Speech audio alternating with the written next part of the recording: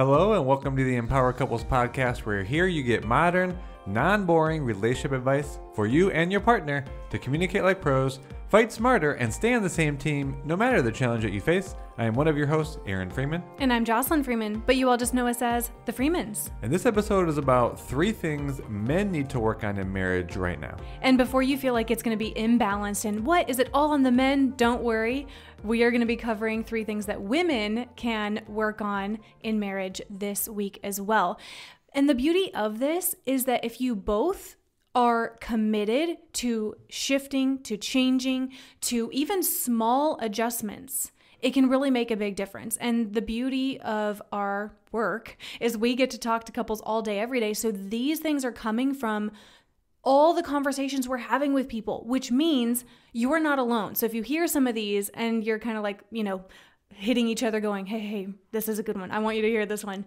It's not just on you. There's not like a flaw in you. There's nothing wrong. We're not pointing the finger at you. These are things we're seeing across the board can very commonly be an area of work. And we do get a question, or at least comments in posts and on web classes, that what if my partner doesn't blank? Like, what if my partner isn't going to do the 5 hours with me? What if my partner isn't using active listening? What if my partner doesn't, reciprocate my communication style or my requests, or they don't keep to the agreements? And of course, the marriage journey is about both of you. But when you think about it, where it has to start is with you. And rather than start to look for the places that you think your partner needs to start to change or to shift, the beginning is about looking at your own patterns, your own triggers, your own not only patterns of action, but patterns of thought, patterns of emotion, your dominant attitude. And a lot of this is the place that the real work needs to start, so that for the relationship, the two of you can really start to progress. And so today we want to talk about some of the main themes that we are seeing come up for men, and 3 things that men need to first look at for themselves to put themselves on the path to progressing forward, which can then be its own invitation to a partner. And if nothing else, you're doing your part, right? And you're not saying like, oh, my partner needs to do this so that we can grow. So you're probably going to resonate with all 3, and let's start to dive in. The first one is going to strike a chord with a lot of people. We actually had answered a question It's probably going to strike a chord for the women. Right. They're going to be like, yes, thank you, please. We did some Q&A on Instagram stories, and we had answered this for one of them and received a bunch of messages like, thank you for saying that. I've needed to my partner to hear that. And so what it is, the first thing men can work on is not just giving affection when you want to be intimate in the bedroom, right? Kind of.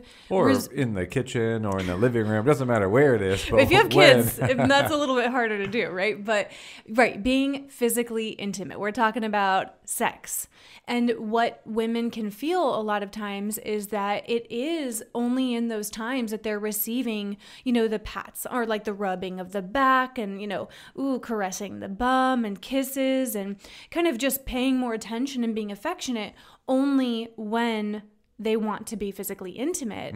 Or another angle of this is, if I give you affection and you always took that as an advance, and it's like, no, can't I just kiss you? Can't I just hug you and kind of be flirty without it always needing to turn into sexual intimacy? So that's a big area of frustration. Yeah, I meant to look up the term, but it has been studied that scientifically there's a feeling that happens in the body. So let's say for the female perspective, since this is about the male's work, is, okay, so if I'm only showing you affection when there is the need or the want, I'm trying to express, oh, let's be physically intimate. If that happens over a period of time, Jocelyn, your body will actually respond with a shock. There's a shock value that happens in your body where it's just you pulling away. It's actually been studied that does happen over time. And that's when your body feels that physical touch and immediately associates it to something you're now obligated to do. And it's certainly when it's an obligation around sex that even has a deeper feeling to it. And this is a spot that you don't want to put your partner in, men. So what we need to start to do is, it seems so simple, but you can't only show physical affection. And we could potentially add in there just having more verbal affirmations and appreciation. Filling your partner's love account basically is the whole thing here. You need to fill your partner's love account more often throughout the day and not have these expectations or have it feel like it's being reciprocated. Like you only show affection or even show appreciation when you're wanting something in return. Right, because all of those small things daily are going to now show me that you love on me and that you're showing me attention and affection all the time. And that I'm not always like, okay, great, now we're going to have to go into the bedroom, and it will fill my love account. And when my love account is full, I'm going to be more likely to also want to be intimate as well. So it has this positive feedback loop when that happens. So that's a huge first one. I mean, that can make a huge difference. Let's go to the second thing that men need to work on in marriage right now. This is a big one, okay? I mean, they all are big. Being accountable for the things that you say. Not requiring your partner to remind you, to bring it up several times and you say you forget, or, oh, it's not that big of a deal. Oh, sure, I said I was going to do that, but I didn't really mean it that much. No. Be an accountable human being, an adult, a partner. Oh, I mean, boy. that is one of the, Wow. I know I'm getting intense, but it's one of the sexiest things is when you are like this confident, assertive, accountable man that I can count on. You know, we did an episode a while back about reliability, and it was one of the most listened to episodes because that is a trait we are looking for in a partner is you're reliable. I can count on you. When you say A happens, and I don't have to follow up with you a bunch of times. Or, well, this is from personal development, but if A is not going to happen, I communicate about A not happening, but B is going to happen. Yeah. Anyway, that might sound a little bit convoluted, but yes, being reliable, being accountable, being trustworthy, and the things that you give your word to, that you're intentional to actually keep your word. And yes, when you can't, it's more about not just letting it go by and not saying anything about it, because that can seem as if, were you hiding something? Did you even remember? It wasn't as important to you. And really, at the end of the day, the only thing that we are our word. And I know that sounds funny because like, oh, well, no, I'm like a human being. I'm a body. And well, if you got all the way down to it, the only real thing that you are in the world is how you show up for others. And that how you show up is perfectly correlated to your word and whether you keep it or not. So do people see you as reliable? Can they trust you? Are you accountable? Are they someone that's safe? And all that comes from you being your word. Now we could go deeper where who you are as the person is actually only a series of self-talk. I mean, the who that you believe yourself to be is really only what? The stories and the conversations you have in your own head frequently. So yeah, if we were to really get down to it, the only thing that we are is our word, really. And so you can't build much. You can't have anything very successful, period, let alone a relationship with your partner, relationship with others, with friends, family, business associates, if you're just someone that's not reliable and accountable. And one more thing on that, just the passive nature of it, which is probably what you were going to say. You need to be driving the bus a little bit. You know, don't wait for your partner to tell you all these things that you should be doing. You know, like clearly if the house is a little bit disarray, if like things aren't in the place they need to be in, I know I let the grass go a little bit long, but just like looking around, like being more present, like you're not just relying on your partner to manage all the things in life, like take a look. What are you doing? Like, what are you accountable for? What are you responsible for? And not just letting things fall on your partner. And so part of that can be really looking at all of the small yeses that you give, all of the small promises. So we have talked about this. There's a difference between giving a compliance yes, just trying to appease your partner, get them off your back, move on. And so you say, sure, yeah, I'll do that in passing. But look, all those small times that you say that, your partner is taking that in and saying, okay, I can count on my partner for that, or they said that. And then whether you think it's a big deal or not, they're counting on you. And when you don't do it, it slowly degrades the view that they have of being able to rely on you. Yeah. So look for all those small moments where you're promising something, and don't say yes out of compliance. Only say yes out of commitment. When you truly are committed to following through. And therefore, if you're committed to following through, then put something in place so you remember and your partner doesn't have to mother you and remind you and, put calendar notes and text you. No, do what you need to do to remember that you promised that. So that's the second thing that men can work on in marriage, right? We're not pointing the finger at you. We're going to be covering an episode for women this week as well, but that's part of your work.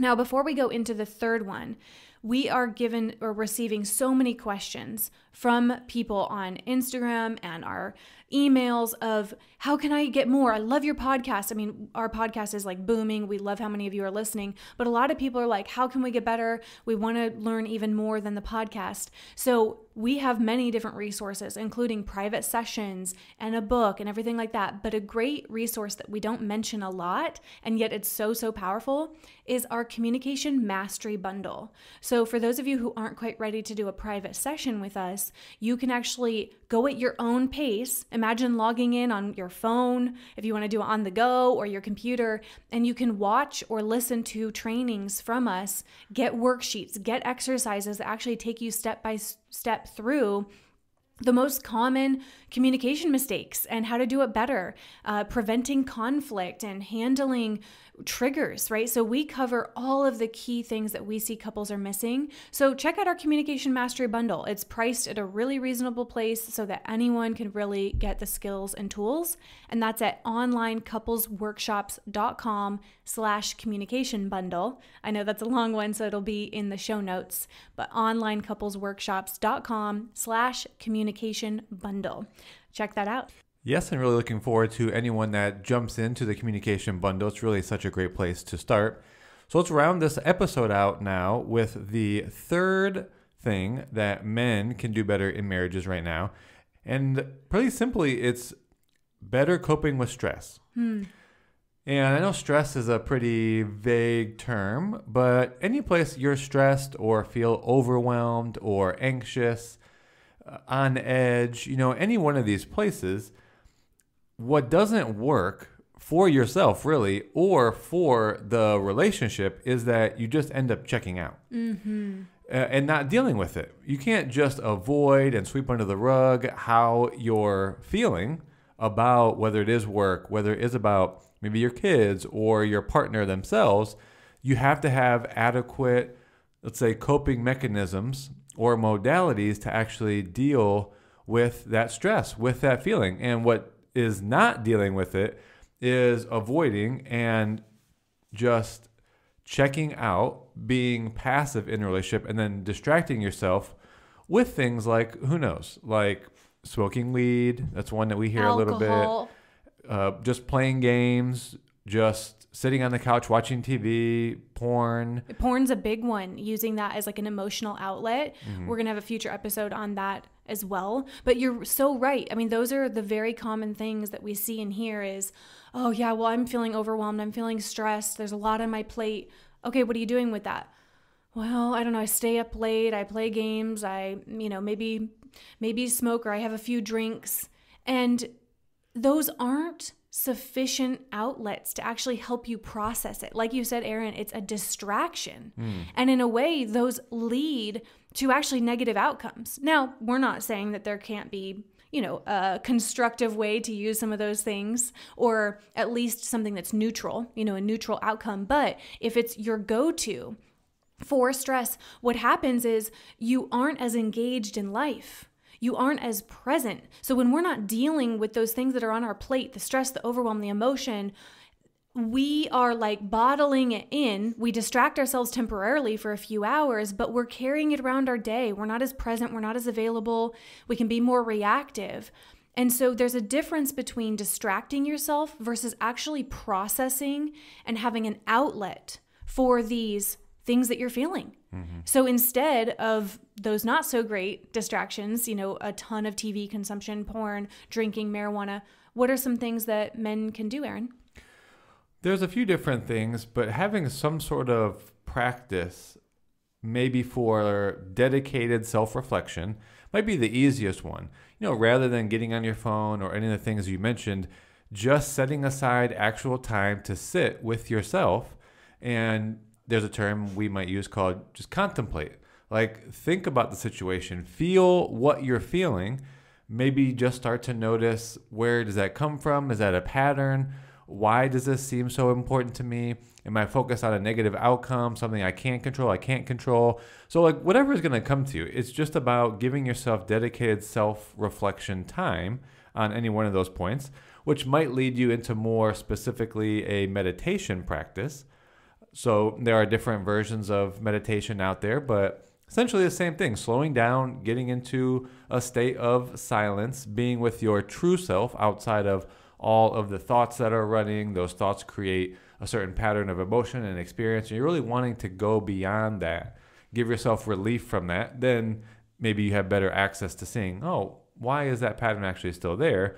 2, there's tapping. If you haven't heard of tapping, it's a modality you could do with yourself, or you could have someone else lead you in, where it's just, tapping different parts of your body, typically like on your chest or your heart.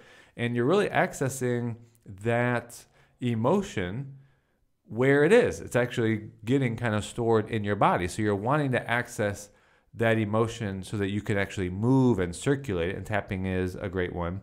You could also do like an assisted ceremony journey. You might do some sort of breath work or other type of session that incorporates sound, whether that's sound external, like a gong or sound bowls. Or if you do breath work, it is important to do a style in which you're actually using your vocal cords. You're actually creating sound, because actually at the very basis, all of this are sound. It's all vibration, right? Even the emotion, that chemistry in your body is a certain frequency. It's a certain vibration that's happening in your body. And the real way to circulate it is through an equivalent sound vibration. Yes. So, vocalizing it, making whatever primal noise you need to make. I know a lot of people are going to be hesitant to that because we've been trained to like not be disruptive. And I know that's there for me, like making sound. Even if I'm by myself, I feel like uncomfortable. It's like I'm by myself here. Right. But that actually will access that emotion in your body. So those are just a couple of things that came to me. I'd also add, it could be having a specific coach or counselor or mentor, someone that is going to listen to you in a particular way and support you, as opposed to just someone you kind of like chit chat with and gossip to or just talk about life. Actually, someone who's going to listen and provide you with positive feedback or support or guidance. And so that's a great thing as well. And I think also, you didn't mention this one, Aaron, but this has been helpful for you, is specifically connecting with other men. And men who aren't just going to be like, oh yeah, man, it's stressful, let's have a beer. Like, not that. Like, men who are actually going to up-level you, support you, challenge you. I think the quality of the people that you're around. So that's huge. I think we covered that one pretty in depth, right? So we could keep going because we take a lot of notes after all of our private sessions, and there's a lot that we're all working on, and you aren't the only one, right? We're all on a journey of growth, of evolution. We all have our areas that we need to do our own personal work. And by the way, that doesn't ever end. You don't just reach this like pinnacle of, we have figured it out, we are showing up perfectly in a relationship, and that's it. We're done with the work. No, because it's each day. We're all in different seasons, different things are going on. So the work doesn't ever end. There can be maybe easier seasons than others, but you aren't alone. So we hope that these 3 things were insightful, and give you some talking points and some things to reflect on. We hope you listen to this as a couple. Make sure you listen to the next episode as well about 3 things women need to work on in marriage right now, because I think that'll also be very insightful. And don't just stop at the podcast. This is one degree, one level of working on yourself and the relationship, but dive into our other resources. Look at our sessions, look at our book, look at the Communication Mastery Bundle. So that'll be linked in the show notes. Make sure you're exploring our resources. We're here for you, and we can't wait to talk to you on the next episode.